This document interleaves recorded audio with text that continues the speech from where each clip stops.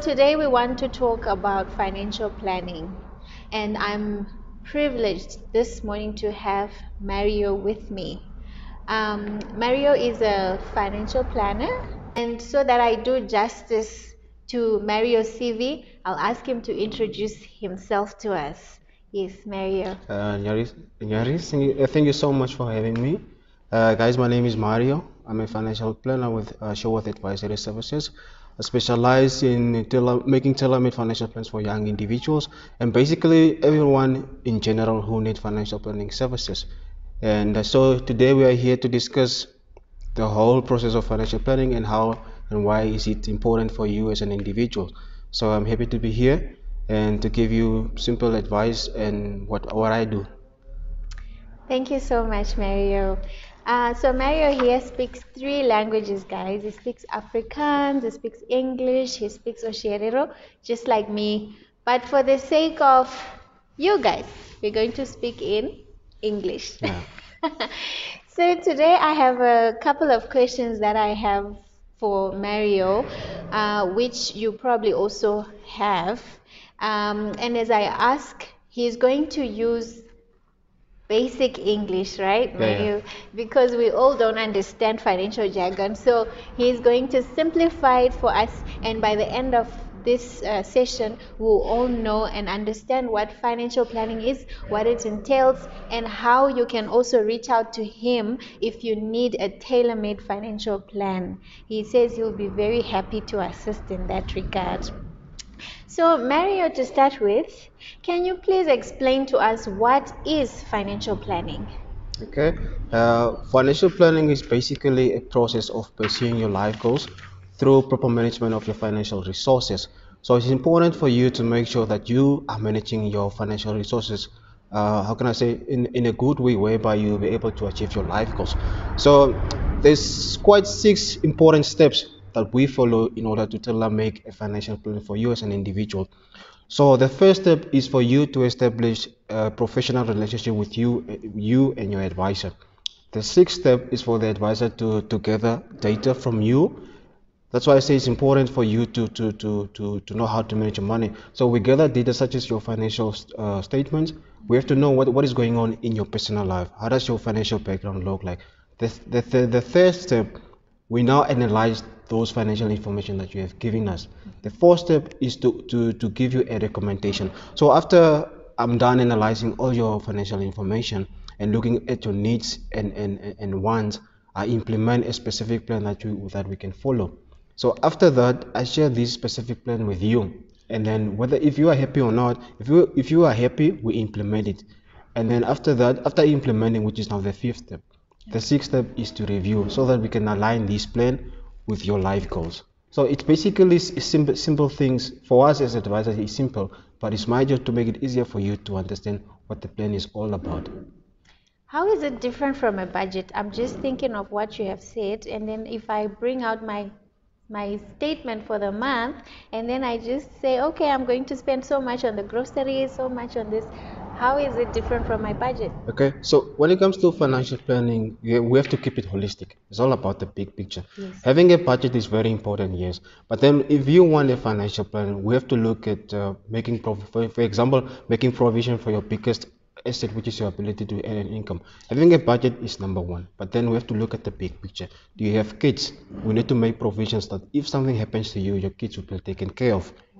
We have to look at your life goals. What are your life goals? What are your short term, medium term, and long term goals? Do you understand? So that we'll be able to plan out a specific plan that you can work towards to. You understand? For instance, you have kids. You have to make a plan on how you're going to contribute towards their education. You are a working class individuals or a self-employed individuals, meaning you have to start planning towards your retirement. There is also estate planning. You have to look at that as well. So if you have a financial plan, you have to keep it holistic.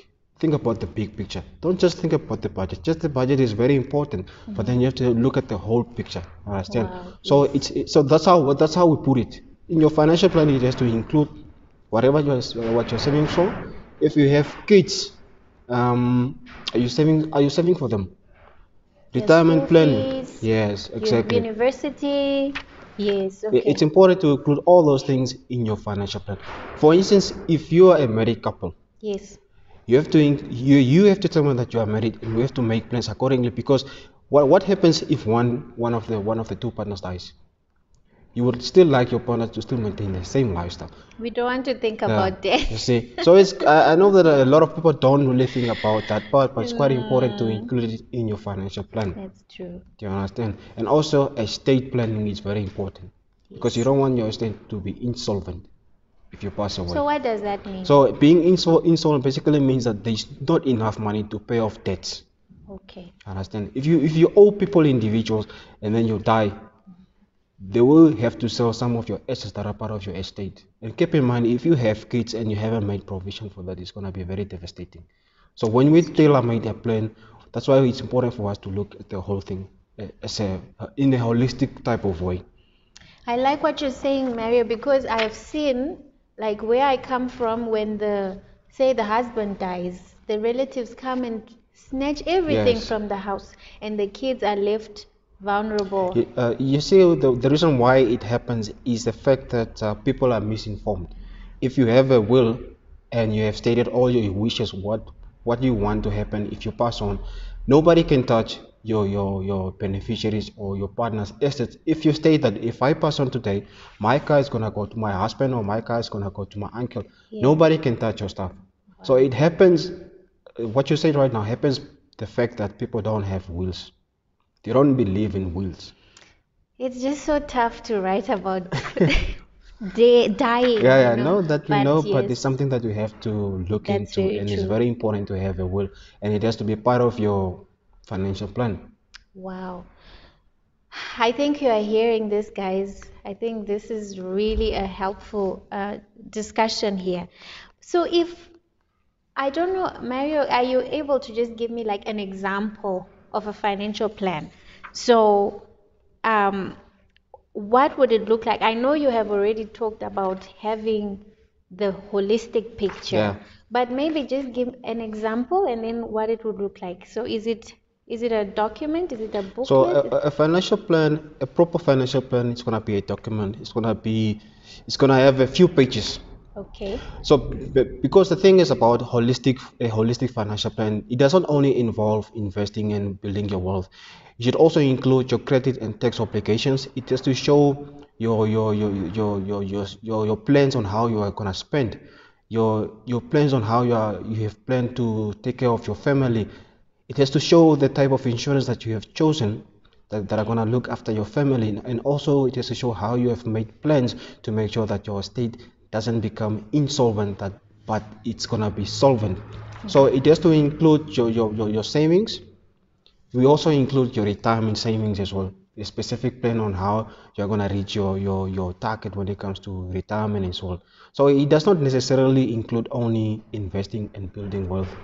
We have to look at the way how you're gonna look after your family, how you're gonna save for your kids' education. So it's just unfortunate that I did not print out a document on how it's gonna look like, but Okay. I can send it to you. Then you can share it with your viewers, Okay. because it's gonna I'll do it's a that. whole document. So we look Okay. at, for instance, how are you gonna make provision if you get disabled? Yes. How are you gonna make provision if you get a critical illness? How will you make provision for your kids' education while they're young? How do you make provision for you yourself when you go into retirement, that you're gonna live a comfortable life?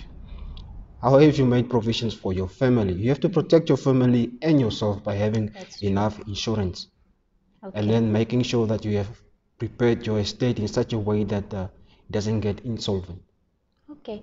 So is a financial plan a legal document, perhaps? Yeah, it's a legal document. So what we do is we are NAMFISA licensed agents. Okay. Whatever that we do, NAMFISA, how can I say, they have a look. They do audit trails so that they have a look. Like, okay, but Mario, if you say that Nyaya has a need for 2 million, how did you come at that specific need? How do you know that she needs 2 million? Mm. So the way that we come at that specific amount is when we do a normal financial needs analysis to Okay. identify your need. I hear you now. So you do that, and then we complete a record of advice. For instance, because you get clients whereby So NAMFISA is the regulator, right? yes. So NAMFISA is our regulator, guys. So if you have any issues with your advisor or whatnot, you go to NAMFISA. That's where you go and lay your complaints. Yes, they are the police. Yeah. Basically, they are the police. So if you have any issue with your advisor or broker, or you feel like something weird just happened or whatnot, you just go to NAMFISA and then they'll be Okay. able to assist you. Wow. I'm also learning as we are talking here. So you touched a little bit on retirement. You touched a little bit on that. So how do people like you and me and the ordinary citizen, how do we prepare for retirement? You know, with all these uncertainties that are Yeah. surrounding us in this day and age, Okay. how do we do that? You know that we can't really control what happens in the market, but it's quite important for you to start planning for retirement because at the end of the day, you like to, maintain the same lifestyle. Yeah. So, like with your question, we can maybe use two scenarios: somebody who's nearing retirement and somebody who's young, who's saving towards retirement. Let's start with somebody who's young. uh, any person who is working today, it's important for you to have your own retirement package because you cannot depend on the company. What if you lose that job? That's true. You have to. It's important for you to save towards your own retirement package. We can't even rely on the government. Yes, you can't even rely on the governments. Things can go wrong. Yeah. But in regards to the uncertainties, we don't have control over what happens in the stock market. But the only advice that I can give you is to stick in it because historically markets always bounce back. You don't want to be that person who was saving towards a retirement, but then when you see that the market is doing bad, you disinvest. Pull out. Basically, you stop contributing towards your retirement. You're gonna regret very badly because when the market bounce back, Yeah. then you have lost, all those interest, the capital gains. That you were supposed to get. Yes, exactly. That's And true. then you're just gonna increase the gap. Then, if you start to contribute again, then you have to contribute a lot of money Yes. For you compared, to catch up. yeah, for you to catch up. So, but is that all there is? I mean, stocks. Yeah, the thing is, uh, where does your money go? The money that you contribute in the retirement annuity. Most of the time, it goes to companies that are listed on a stock exchange. Okay. They are the safest companies to invest your money in. Yeah, you get some companies that contribute individuals' money into unlisted companies.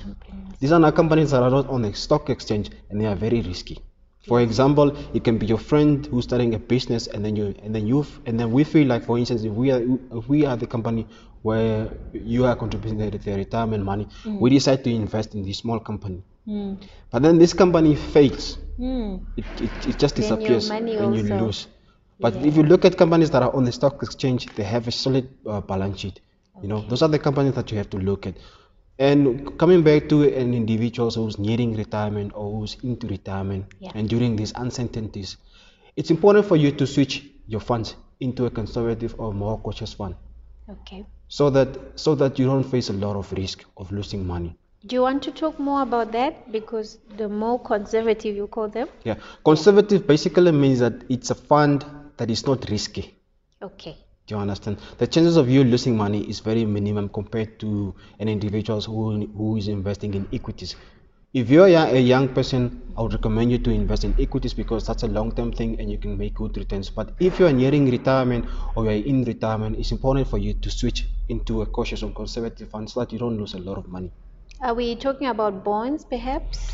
It can be bonds and cash because those are Bonds and conservative. cash. Yeah, they are conservative and they are very liquid. Very liquid basically means that, for instance, if you want your money and the company will be able to give your money within 3 days. Okay. That's why they say it's very liquid. It doesn't take long for you to get your money. So the cash and bonds, they are very conservative. How about real estate?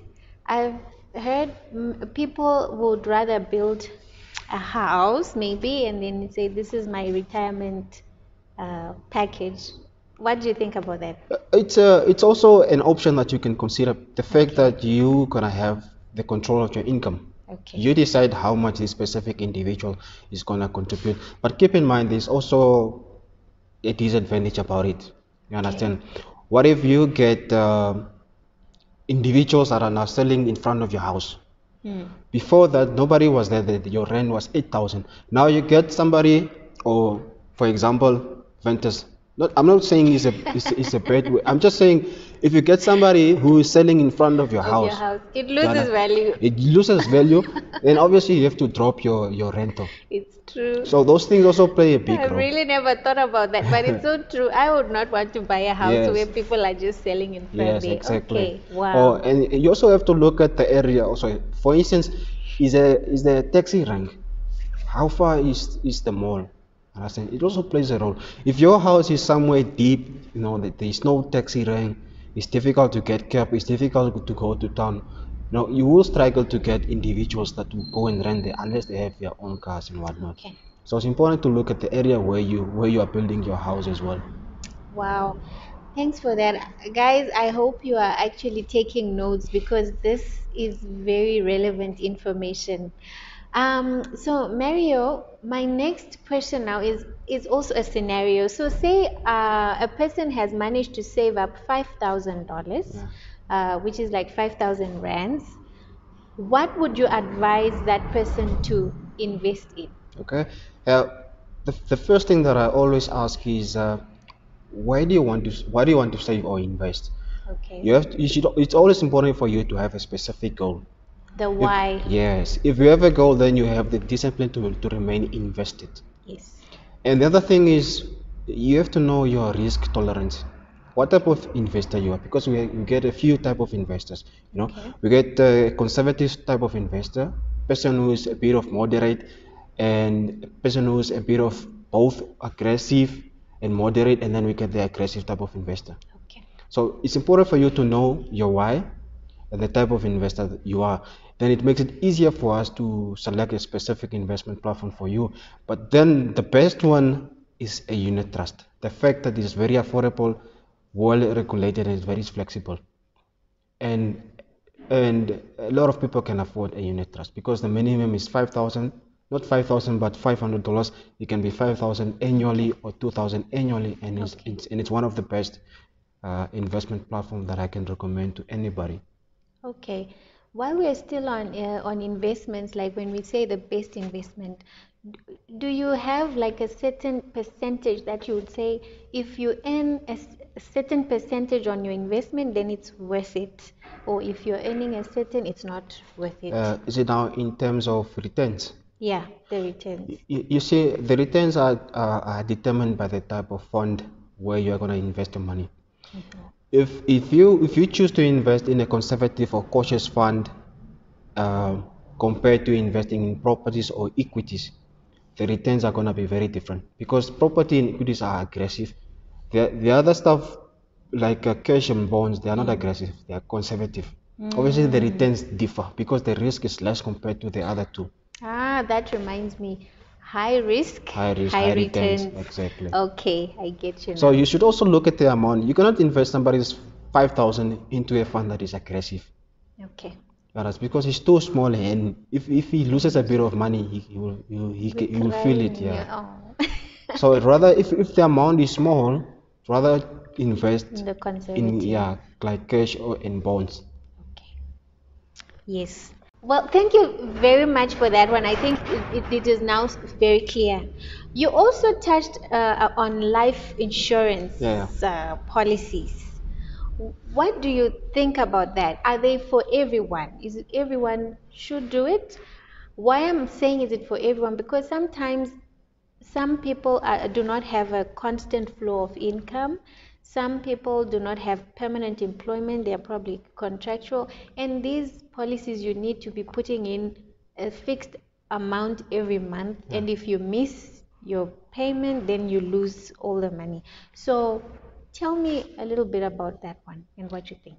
Okay. When it comes to life insurance for an individual who's unemployed or who is not on permanent basis, uh, you see, it's important if to look at the person's budget. Can they afford it? Okay. I will not say I won't recommend life insurance to anybody. I will recommend it if you are unemployed or have a temporary job. It's important for you to rather go with a term policy, life insurance policy, compared Is to there whole life. something like that? Yeah. A temporary. So there's Okay. two types of life insurances. There's term and whole life. So whole life is more expensive compared to term. Ah, So I would rather recommend an individual to take a term life policy if he is unemployed and has a specific income that can pay that policy, or if he doesn't have a fixed job. I would rather say you must just start with a life insurance that is on a term basis. So so a you, term basically means that okay, this life cover is going to cover you for the next 10 years or for the next 15 years, then it stops. But then okay, it's going to be more affordable. okay. So I would recommend a life insurance for an individual. Okay, a question was once asked of a person who had been contributing for a very long time, and then, like in this day and age, there's nothing called job security, so he lost the job. Yeah. And then now the question was, should I keep working to pay this life insurance, or must I just leave it? Because the fear is if I stop paying, then I'm going to lose everything. Okay. So, what would be the best advice for that person? So what I will say is he has to go back on to his budget, and then he has to look at unnecessary expenses that he can cut off, because it's important for you to keep your life insurance policy. And also, if he feels like he's not able to afford, he has to reduce the premium. Okay. Reduce the You can premium. do that? Yeah, you can do that. Try to reduce your premium and also cut unnecessary expenses, because you can have like a DSTV that you pay $900. Just go back to the normal one and pay $400. Do you Or understand? nothing at all? Yeah, or nothing at all, or stop that gym payment. For instance, if he has a family, it's quite important for him to make sure that he has that life cover active. So you can reduce it even to the minimum of $250 A month. per month. So it's important for you to make sure that your life insurance is active. So, Mario, how do the life insurance policies work? Okay.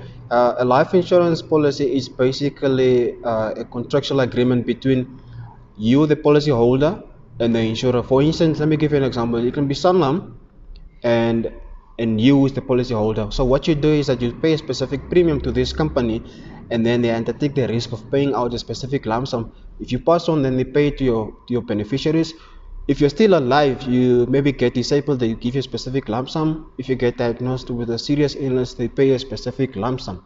So all these lump sum that I'm talking about, they are identified when you do a proper financial needs analysis, when we look at your specific needs. And that's how it basically works. You can use it as a collateral for you if you want to buy a house, or if you want to get a personal loan, if you want to buy a car, get a business loan. So you can use it for basically a lot of things because it comes in handy.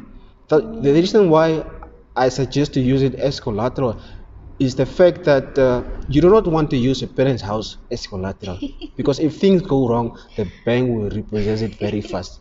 So it's important for you to have a life insurance. At least then you can use it So, in as other a words, a collateral. life insurance is an asset. Yes, it's a big asset.